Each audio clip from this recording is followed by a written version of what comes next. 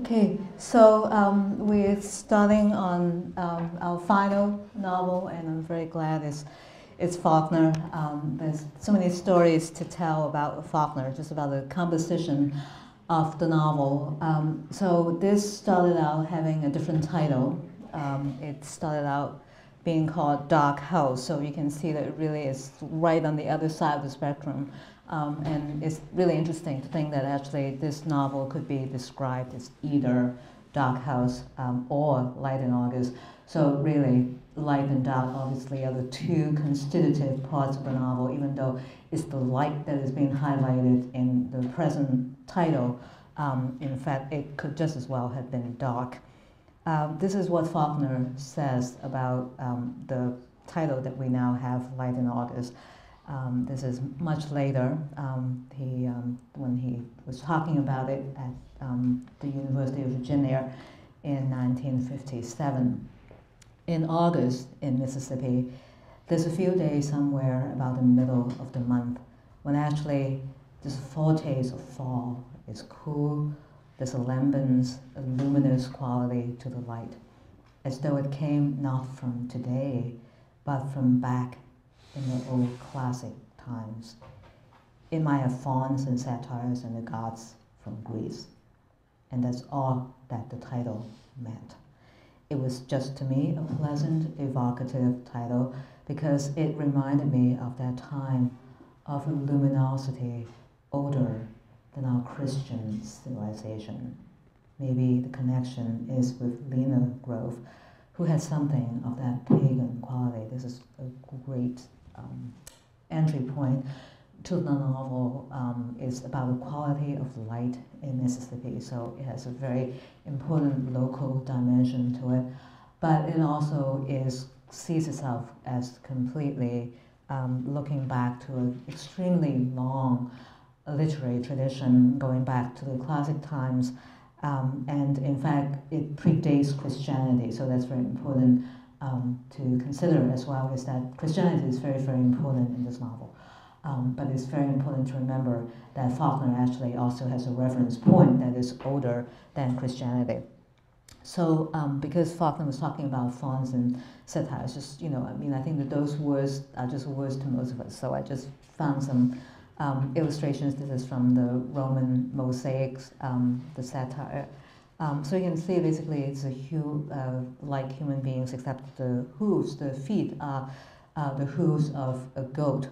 So that's really this is not a very pretty image of the faun. I think that in our minds we tend to think of the faun as very delicate and graceful, but actually it has kind of an animalistic dimension to it. And this is probably looking more like our stereotypical image of the faun, very graceful, but nonetheless with the hooves of a goat.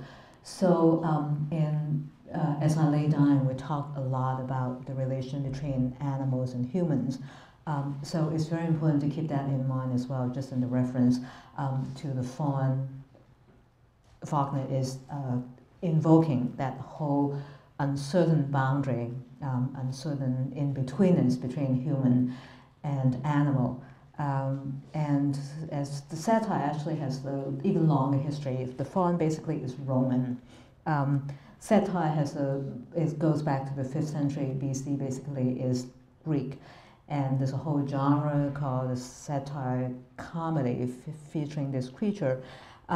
It's again looking for the most part like a human being, but having the tail of a horse and also the ears of a donkey.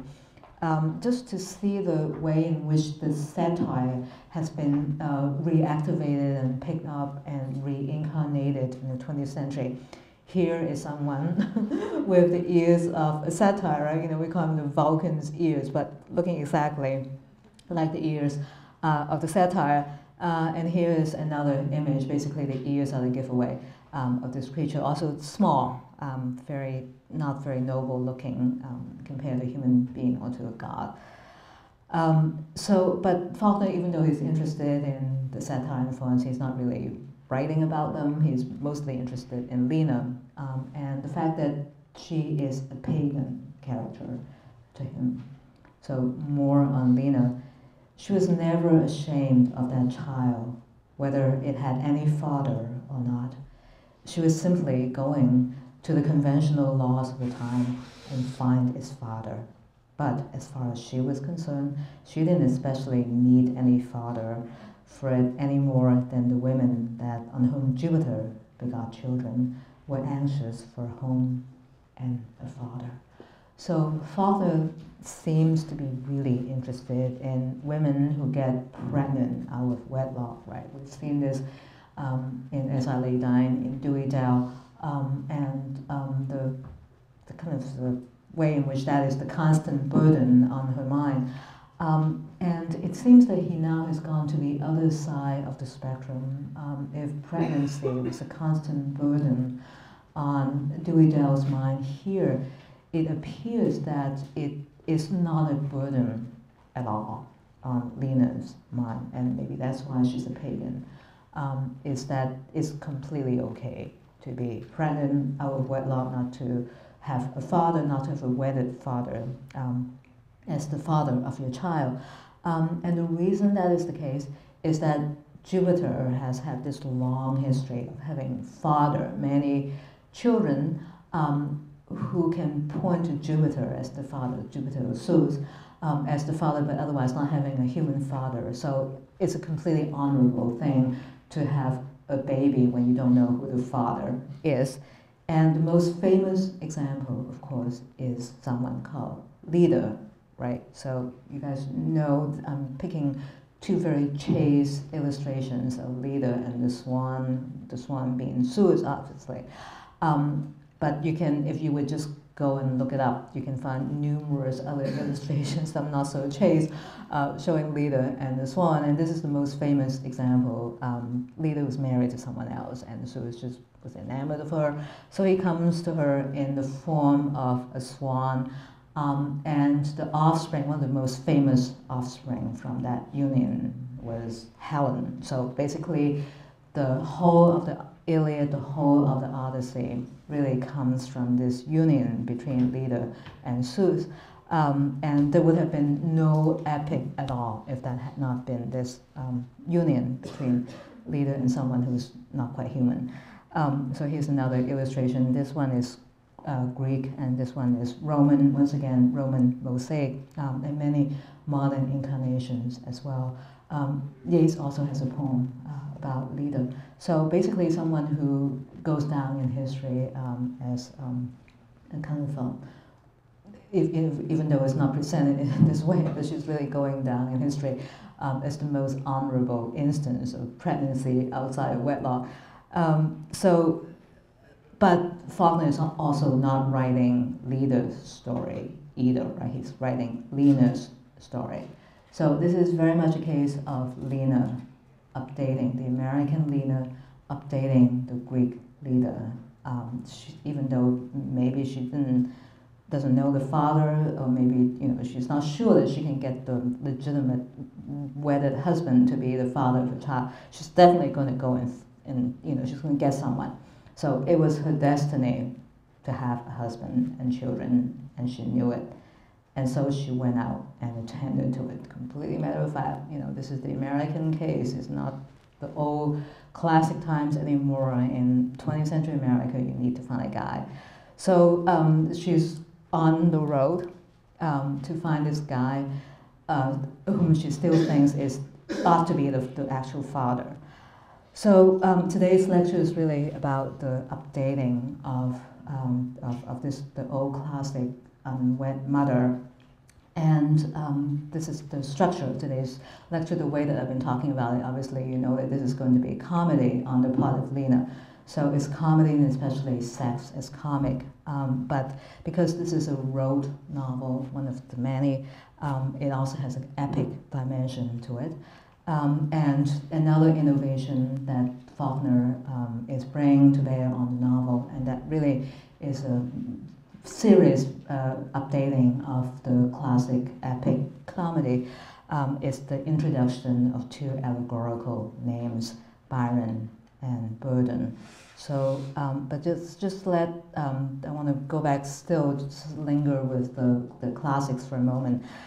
in defining comedy in a particular way. Usually we just think of comedy as, like a Jane Austen, that would be comedy, has a happy ending. But actually, in the Poetics, Aristotle defines comedy in a slightly different way that actually is closer to the way that I would like to talk about comedy in this class. In the Poetics, he says, the participants in comedy were called commodoi, not from the being revelers, but because they wander from one village to another. So wandering on the road. Persons who are inferior, not, however, going all the way to full villainy, but imitating the ugly, of which the ludicrous is one part. The ludicrous, that is a failing of, or a piece of ugliness which causes no pain or destruction. This is a very counterintuitive definition of comedy. A lot of it is not that nice. It has to do with villainous people, but not going all the way to full villainy. Ugly people, but again, not going all the way so that they're utterly despicable. It has a lot to do with people who are not noble, and that really is the classic definition of comedy. The emphasis really less on the happy ending than on the fact that they are low-born, that they are low in every other way, that they don't rise to the tragic height of nobility, which is the elevation proper to tragedy. Comedy is of a much lower elevation. So they are sometimes ludicrous. They are basically not admirable people. But as one result of not being completely admirable is that they actually survive quite well. They actually manage to, to hang in there. So they bring no pain or destruction either to themselves or to other people. Once again, this is the exact opposite of tragedy. We have mass destruction at the end of tragedy. If we think about the tragedy of Troy, of all the tragedies based on the story of Troy, mass destruction. Here, a comedy suggests that everyone is going to be able to survive. So with that definition in mind, let's think about the ways in which Lena is pagan, especially in relation to her sexuality, and the way that Faulkner represents this aspect of the human condition. This is the story of how Lena gets pregnant. She slept in a lean-to room at the back of the house. It had a window, which she learned to open and close again in the dark without making noise. She had lived there 8 years before she opened the window for the first time. She had not opened it a dozen times hardly before she discovered that she should not have opened it at all. She said to herself, that's just my luck. 2 weeks later, she climbed again through the window. It was a little difficult this time. If it had been this hard to do before, I reckon I would not be doing it now, she thought. So the entire story, this what could have been seen as tragic, traumatic, kind of devastation in one person's life being ruined, all of that is told through Lena's relation to the window. That she can open it without making a noise, that she's done it a few times, and then she realized that she shouldn't have done it, and then the final time, it's really hard. But she wished that it had been that hard to begin with. So it's all told through this completely off-focus, off-center relation to the main event, and it doesn't seem especially bad, really, even though it's a matter of inconvenience. And that really is what the pregnancy is to Lena. It is a matter of inconvenience. It's a nuisance that is not so easy for her to get out the window at this time. And just to remind us that Faulkner doesn't always write about sexuality in this way, let's just go back to a character who's completely non-pagan, and there's none other, no more striking example than Quentin in The Sound of Fury. So this is what he thinks about women's sexuality: delicate equilibrium of periodic filth between two moons balanced.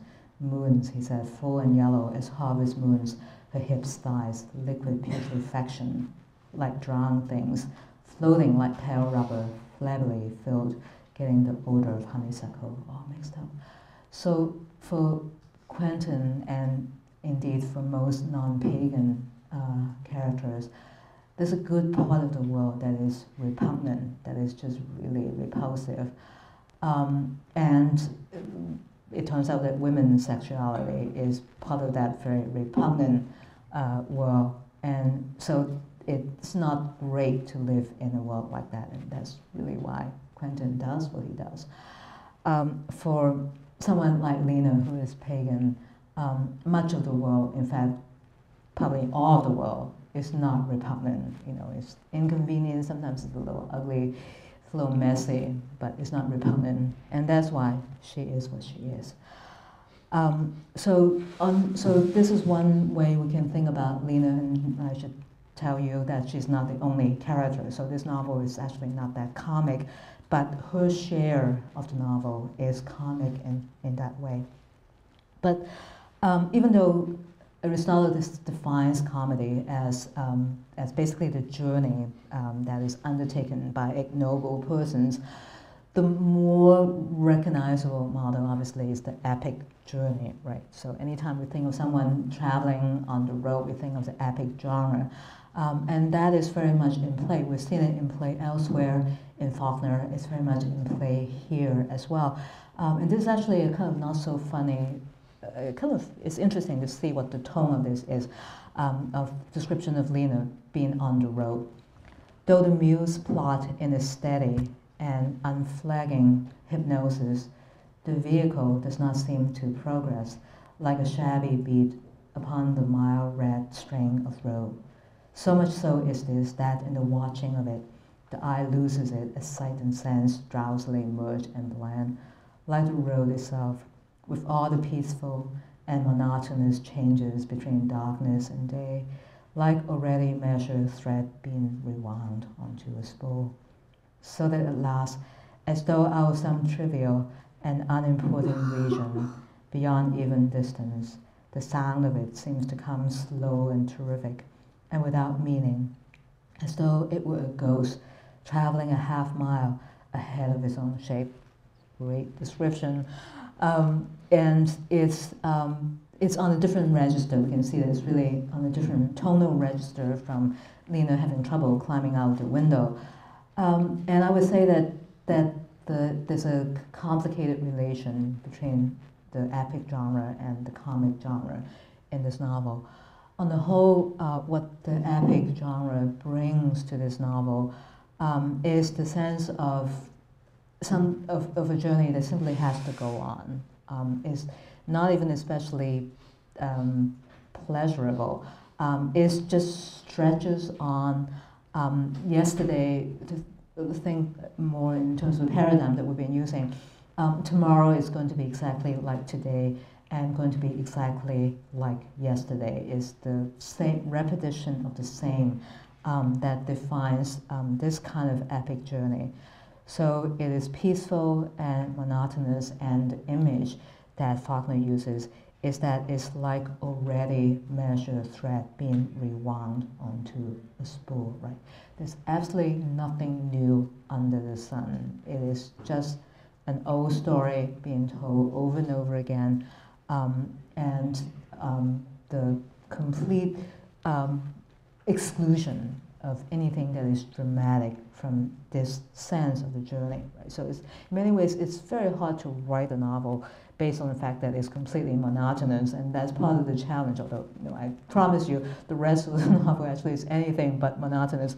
But Lena's part of it actually aspires to be monotonous in a good sense, in the sense that there's really, it's good, that there's no dramatic development, there's no catastrophe. That's really what Faulkner has at the back of his head, is that catastrophe is what defines tragedy, non-catastrophe is what defines comedy. So just to give you a sense of the way in which this epic journey is being incarnated and reincarnated in American literature, two other very famous novels Jack Kerouac's On the Road, and more recently this apocalyptic instance of that, Cormac McCarthy, The Road. Faulkner's On the Road is a little different from those two. So today we'll think about all the ingredients that go into his making of his road novel. Has to do with kindness of strangers. Has to do with something like switchability. If the journey is going to be pretty monotonous for Lena, there's got to be some variation, right? It has to alternate with something else. So it turns out that actually, even though the protagonist herself is too peaceful for the story to be very dramatic, there will be other people, the supporting cast actually would supply the drama. So there's a kind of a switchability between where the action or where the drama is going to come from. As far as Lena is concerned, the drama is going to come from the supporting cast rather than from Lena herself. And there's a further switchability in terms of the relation between the weighty and the mundane, and then I'll talk about gerunds as well. So it's the outline of what is to come. But let's just stay with the kindness of strangers for a little bit. Lena has come quite far, and the reason that the journey is so peaceful and monotonous is that there's an endless supply of people who would do things for her, right? Who would be the suppliers of hospitality to keep Lena going. And that too is very Greek. We know that hospitality is one of the key virtues in Greek culture, that when a stranger comes, you're supposed to feed them, shelter them, give them presents when they go away. That is the understanding, the basic mode of exchange between human beings, is that you're good to people you're seeing for the first time and that you never see again. So there's the quality, there's something of that in the way that Lena is being treated. The evocation of far is a peaceful corridor paved with unflagging and tranquil faith and people with kind and nameless faces and voices. Lucas Birch, I don't know of anybody by that name around here. This road, it goes to Pocahontas. He might be there, it's possible. Here's a wagon that's going a peaceful way. It'll take you that far. So these people are completely faceless and nameless. They really are complete strangers. They're not meant to be remembered or to be encountered again, even though Faulkner sometimes actually picks up some of them in his other novels.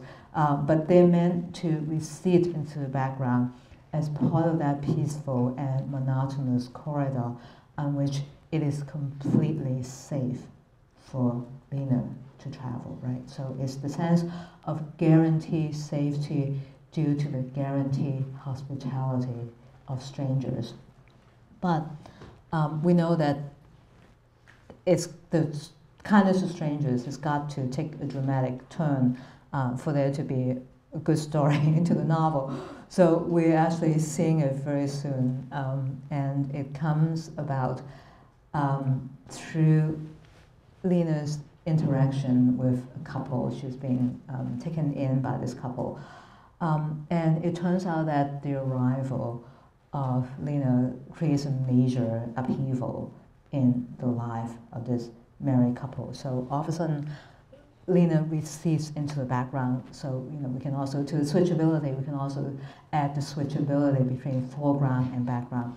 Lena recedes into the background as the supporting cast comes to the foreground. So this is the exchange between the Armsteads. He cannot tell from her voice if she's watching him or not now. He towers himself with a split flour sack. Maybe she will. If it's running away from her, he's after. I reckon he's going to find out he made a bad mistake when he stopped before he put the Mississippi River between them. And now he knows that she's watching him. The gray woman, not plump and not thin, man hard, work hard, in a serviceable gray garment, one savage and brusque, her hands on her hips, her face like those of generals who have been defeated in battles. You man, she says. What do you want to do about it? Turn her out? Let her sleep in the barn, maybe? You man, she says. You darn man. So this is all we're going to, I mean, we'll get a little bit more of this, but this is really, as far as Faulkner is concerned, this is completely adequate, freestanding snapshot of a marriage. And I would say that it is as interesting as the marriage between Cora and her husband and Tao, except that it's sort of at the moment of tension between the two. So we know that what kind of people these are. They're the poor white one more, right? People who can afford a towel and would use a split flour sack for a towel. And the way that they actually know each other very well. So Armstead doesn't have to look. This is Armstead's.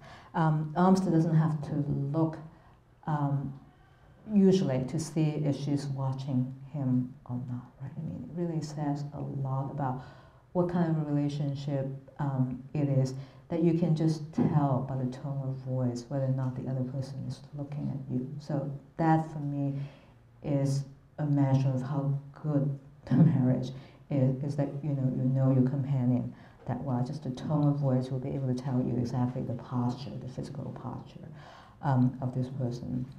So initially he can't really tell, but then once he said something, once he said, okay, that this guy is not going to be able to escape from Lena, once he said that, then she knew instantly that she's looking at him. And we know what she looks like, sort of a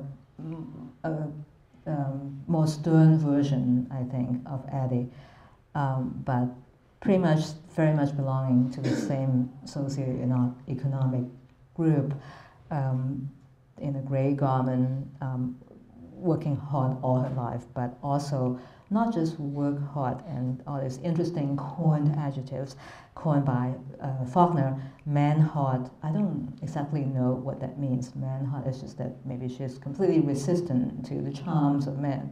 Okay, maybe that's one definition of what it means to be man-hard. Certainly she's worked hard all her life. And maybe the two adjectives are related in that way. There's a way in which, if you work so hard all your life, you're kind of immune to the charms of other people, men and women. So she's immune to the charms of her husband, and her face is like the face of generals who've been defeated in battle. It is a weird reference. It is not, the Civil War is really not important in this. Well, no, actually, the Civil War is very, very important to another character, but it's not important to Lena. The Civil War is front and center for another character, but it's oddly intrudes into this moment when it really is not the reference point. But the entire history of the South is indexed in this reference of Mrs. Armstead's face looking like the face of general. So she's, in many ways, she's more like a man than like a woman. I know there's actually that when I came to this section last week, and I enjoyed it very much, some of you mentioned that Nicole is financially more like a man, and so is Rosemary. Rosemary is financially more like a man. So Fitzgerald has also thought about the ways in which there could be a cross-gender dynamics in people who are otherwise completely feminine. And here, she doesn't look especially feminine, and the cross-gender dynamics much, much more powerful here. So she's like a general who's been defeated in battle. Maybe she's been defeated in life just because it's been such a hard life, although, that's, or just that, that it didn't go exactly the way she wanted. We don't know the contents of that phrase that, that why her face is like the face of generals who've been defeated. We also don't know, but that's the least of it, we don't know why she's suddenly saying what she's saying to her husband, you darn man. Armstead is really not contemplating having an affair with Lena, right? So the darn man is not really a complaint against her husband. It is a grievance that is probably directed against the entire, half of the human population, men, that this is what men would do to women. And her husband being an instance of that, although, you know, obviously there are many other episodes in the marriage that might be at the back of her mind. But in any case, this completely out of the blue, out of context, outburst from Mrs. Armstead suggests that this is both a very good marriage, but also a complicated marriage, as all marriages would have to be, right, if they lasted for a long time. So these two people know each other very well. And he seems to know, he knows better than we do exactly what is going on in her mind when she says, "You do it, man." And then there's a further development to this episode. She's actually, now we're getting dramatic action from Mrs. Armstead. "What are you fixing to do with your egg money this time of night?" he says. "I reckon it's mine to do with what I like." She stoops into the lamp, her face hushed, bitter. "God knows it was me who sweated over them and nursed them. You never lifted no hand." "Sure," he says. "I reckon it ain't any human in this country is going to dispute them hands with you. Lesson is the possums and his snakes. That rooster bang, neither," he says, because stooping suddenly, she jerks off one shoe and strikes the china band, a single shattering blow. From the bed, reclining, Armstead watches her gather the remaining coins from among the china fragments and drop them with the others into the sack, and nodded and re-nodded 3 or 4 times with savage finality. This is one of the most satisfying representations of almsgiving, of people being charitable and looking completely not charitable when they're doing it, right? So this is the only way this woman would allow herself to be charitable, is by looking as harsh and bitter as she could. Before that, Armstead had thought, well, you know, maybe she's just into kind of a jealous mood and, you know, just going to not allow Lena to stay in the house. But it turns out that it's quite the opposite. And it's probably a kind of very complex combination of recognizing that, yes, this is a young woman, very attractive, that she's not that young woman, very attractive.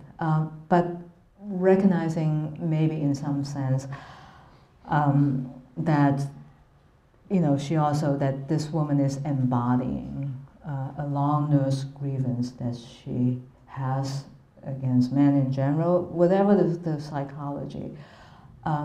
She is in solidarity with Lena without ever wanting to betray that solidarity, right? So it is that complicated kind of behavior that you want to do something for that person, but you never want to give yourself away as doing something. So it really is the most interesting and dramatic and psychologically and behaviorally complicated kind of kindness of strangers. Is definitely not the traditional kind of almsgiving. So in terms of the narrative dynamics, we can say that the Armsteads have completely taken over the narrative, right? There's a complete switch between Lena, the supposed protagonist, and the two of them being the supporting cast. It turns out that the supporting cast, that Faulkner probably spends more time thinking about the supporting cast than he does thinking about the protagonist. And that is a really interesting way to define the protagonist, is that maybe the protagonist is someone you can actually afford not to spend a lot of time thinking about, and that it is really the supporting cast that you have to give your energy to. It's a very interesting definition of reversibility, of the distribution of space, distribution of attention within the story. And we've seen many instances of this, so because we're just done with Fitzgerald, just want to remind you of a very obvious instance of switchability in Tender is the Night. In the description of Nicole, that her brown back is hanging from the pearls, right? So the human body is hanging from the appendage, a completely reverse degree of importance between the person who's supposed to be the protagonist and what is supposed to be just an appendage.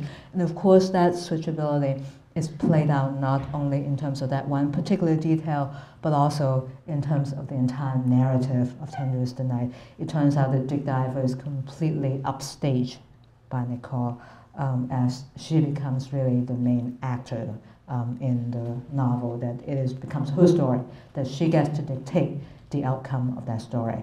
And he becomes her appendage, and dispensable appendage at the end of the novel. So we've seen this in Faulkner basically on a very large macro scale in terms of the entire narrative structure of 10 Years the Night.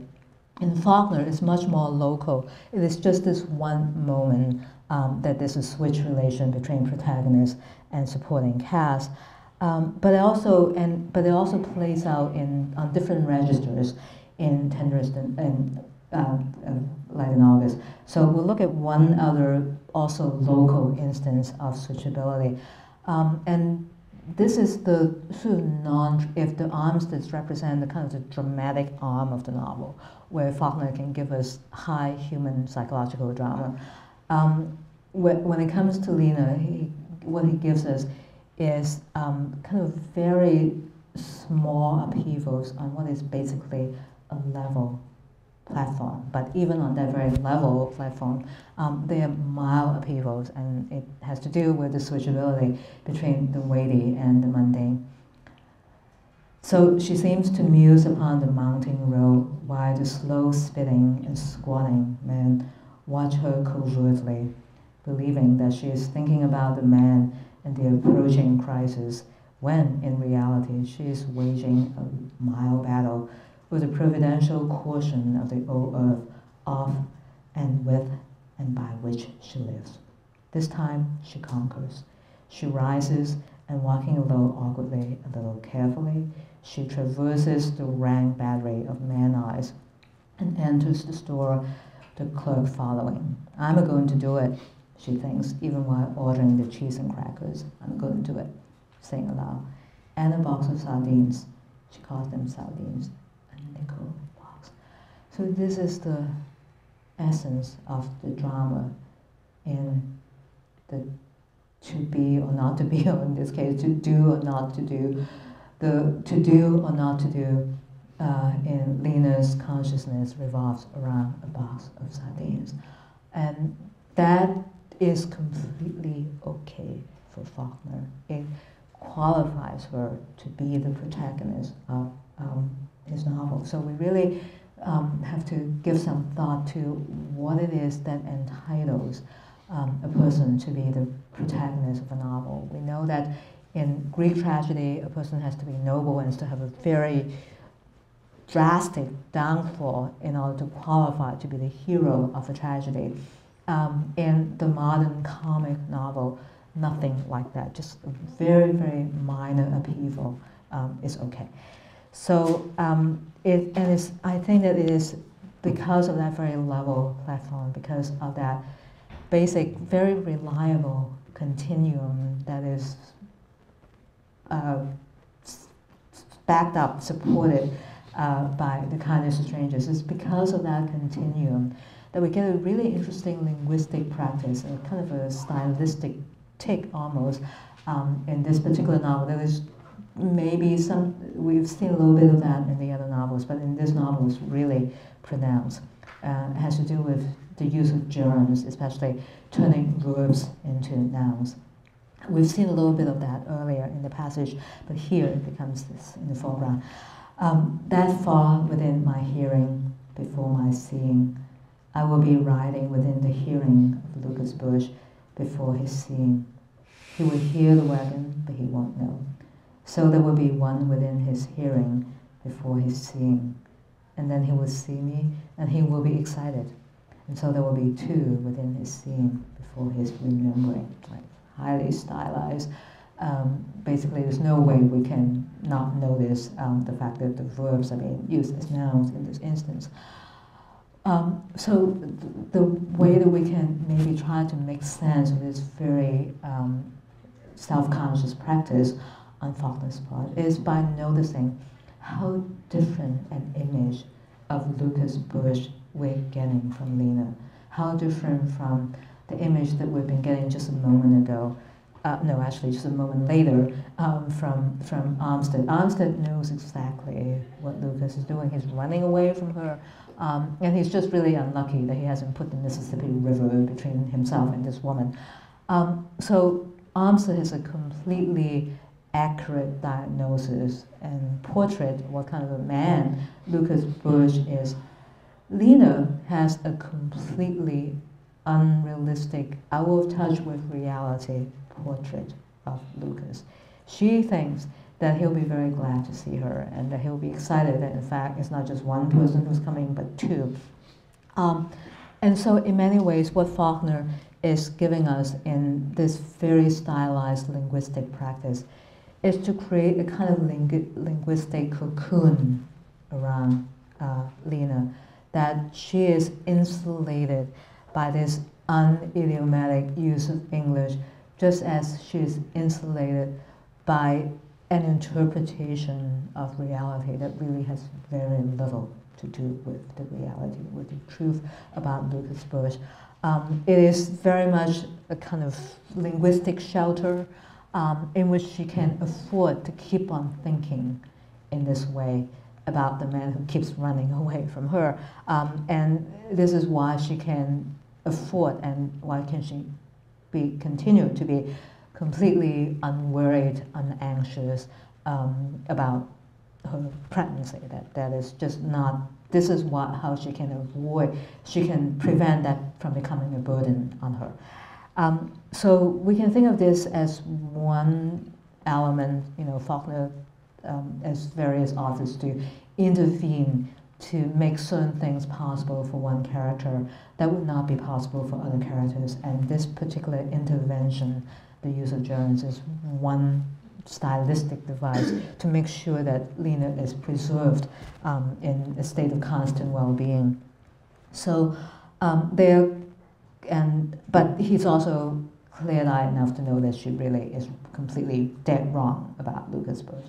So this is, sorry, fast-forwarding to a much later moment, but this is just to bring Faulkner into a discussion that we've been having all through the semester, which is about types, right? Whether certain people, characters, can be classified, they belong to broader groups, groups that have labels.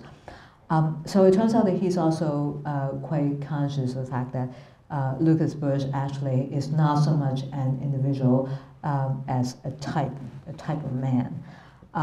And this is his commentary, or this is actually Hightower's commentary, but it's as good as Faulkner's commentary on the fate of Lena Grove. For the Lena Groves, there are always two men in the world, and the number is legion. Lucas Burgess and Byron Bunches. You notice that all of them are suddenly appearing in the plural. So Lena Grove herself is a type. They are the Lena Groves of the world. And then they are the Lucas Burgess and Byron Bunches. And this is really what saves Lena, is that she actually is one of the Lena Groves. And her fate is to be unlucky in one sense, in that she's stuck with a man like Lucas Bush. But she's lucky in the sense that you can just know, I mean, it's almost a kind of statistical point, that to every Lucas Bush, there will be a Byron Bunch who will take care of her. So, she's saved in this way that there'll always be the pairing of two kinds of men in her life. So here is, the allegory, thick and fast, definitely very heavy-handed and meant to be noticed. Lord Byron, the stereotypical romantic poet, and with the added little joke, I think, that he actually died in Missolunghi, Italy, so has some affinity to Mississippi as well. I'm sure that it's not beyond Faulkner to think that that's a nice connection. it so here's Byron, being the namesake for Byron Bunch, and sure enough, he lives up to his namesake, the romanticism of his namesake. Then Byron fell in love. He fell in love contrary to all the tradition of his austere and jealous country raising, which demands in the object physical inviolability. It happens on a Saturday afternoon while he's alone at the mill. 2 miles away, the house is still burning. Yellow smoke standing straight as a monument on the horizon.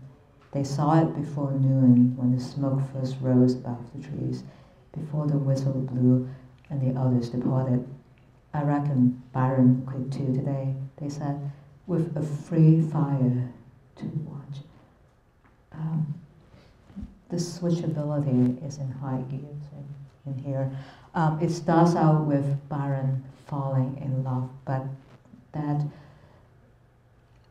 romantic side of the story doesn't even get to control the entire paragraph. Basically, it just gets 2 sentences, and then the rest of the paragraph is taken over by something that has nothing to do with romantic love. And all of a sudden, we realize that, yes, Byron is falling in love at the same time as a very, that's dramatic enough in his life. But this drama in Byron's life is taking part with a drama that's going to overtake the entire town, which is the burning of a house. And it says something, and we're also getting another glimpse of what kind of people are living in this town, in the reference to the free fire to watch. This is not the strangers who are kind to other strangers. It's a very different portrait of the local community. So it turns out that Byron is not the only person who has an allegorical name, but another character who does as well. It's a big fire, another said. What can it be? I don't remember anything coming out that way, big enough to make all that smoke except the Burden house. Maybe that's what it is, another said. My pappy says he can remember how 50 years ago folks said it ought to be burned, and with a little human fat, meant to start it good. Maybe your pappy slipped up there and set it afire. If those said, they laughed. So this is the other allegorical name, is that Byron is always going to be paired with someone whose name is Burden. And Burden, while it's not as, there's no Byron to clue us in, there's actually a very famous poem that will suggest to us the origins of that name. Kipling's poem, White Man's Burden. Take up the white man's burden and reap his old reward. The blame of those ye better, the hate of those ye got.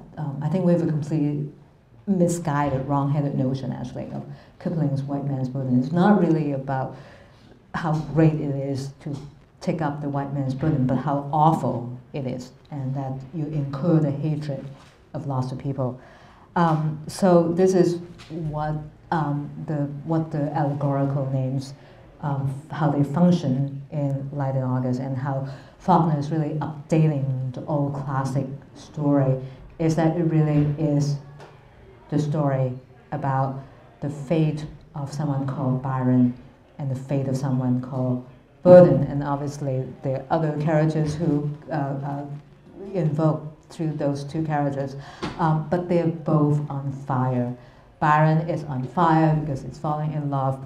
Joanna Burden actually is on fire, and that she's being burned alive. Oh no, I mean, she's dead by that point, but she's on fire, her body's on fire. So that is also what contributes to the Light in August, and that's why the other alternative title, Dog House, is just as appropriate.